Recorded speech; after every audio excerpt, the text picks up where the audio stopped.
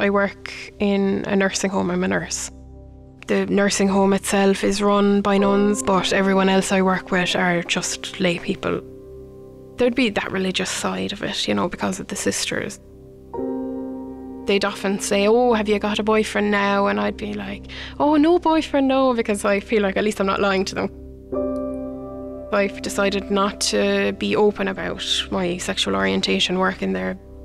I just kind of focus on why I'm there. I don't let my own life come into it as such. When full marriage was passed in the UK, it was on the television in the community room, and one of the nuns was kind of watching the television and she was like, oh my God, why would anyone want to marry someone of the same sex? You could tell by her she was slightly disgusted. It just confirms why I can't really come out in that environment. I don't feel I'd be accepted, you know. One of the nurses got engaged a couple of weeks ago and, you know, she was really happy and everyone is delighted for her. I've been with my partner for 6.5 years now. If we were to become engaged, I think I'd be kind of nearly upset that I couldn't share that. You're in work 40 hours a week, so, you know, it's a long time to not talk about something or keep something a secret. On the first day, I had to really try and come out to everyone and make sure that everyone knew that I was trans and what pronouns to use.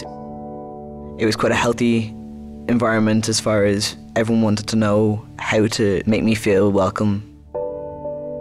I was going about business as usual, and the assistant manager called me by a female version of my name.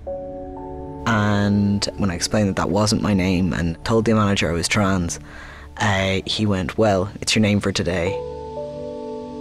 When it first happened, I assumed that he didn't know I was trans and that he thought I was a girl. That was fine, and I just figured I'd have to explain it.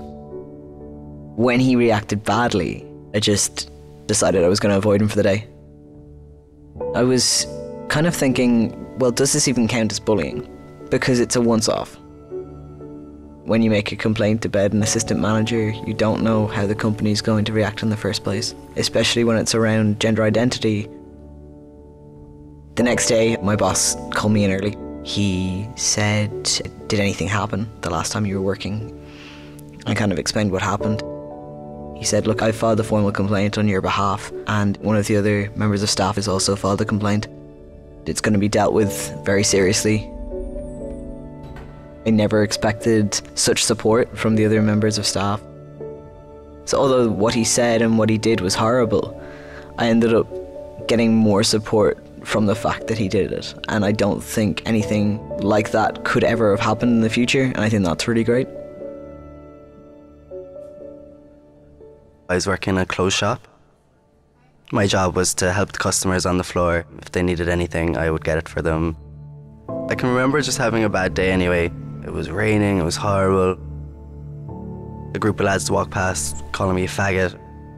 I had kind of learned to just brush it off, you know.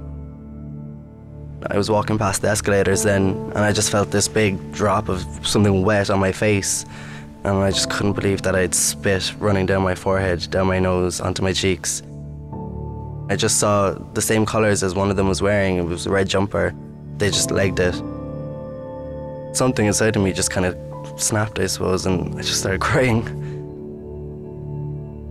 I just felt lessened as a human, and I was just really upset. I just looked like the average work person, so how did they know I was gay? Just standing there working, how did they know? I thought I had left all that abuse behind me, and obviously I know that it's going to be out on the streets and it's going to be going through my park. I'm still going to get it, but not in a workplace. I wasn't expecting it at all. I eventually did go to my duty manager and told her what happened. She was like, you should have came to me straight away and those lads would have been kicked out and barred. She just made me feel so much better. Made me feel like if that ever happened again, that I could go to someone who was higher up than me and tell them about it.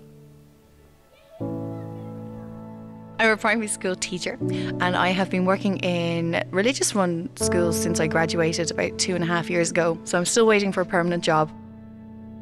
Every time I go to a new school, I have to decide if I'm going to tell the truth from the beginning or avoid as many questions as possible until I get to know people. It's very hard to separate your personal life with conversation in the staff room. The conversations that they seem so relaxed in are the conversations that make you panic the most. Because I'm a teacher in a religious school, it could have an effect on my contract and my job. I always say the ethos includes diversity and respect and including every child, but it doesn't really talk about the teachers. When I do come out in a school, I find that people stop asking you what you did for your weekend or where you were, who you were with, and they might skip you in a conversation altogether. They just don't know how open they can be in a staff room situation. You feel invisible. You feel that you can't contribute to any conversation, so you slowly feel like you're slipping away and that nobody can see you. How can you talk about your life without mentioning your relationships? So even when people start to really like you on a superficial level, part of me thinks, well, they don't really know me. That is very isolating, and you do start to feel like, why am I not as valued as a straight teacher in the classroom next door doing exactly the same job as I am?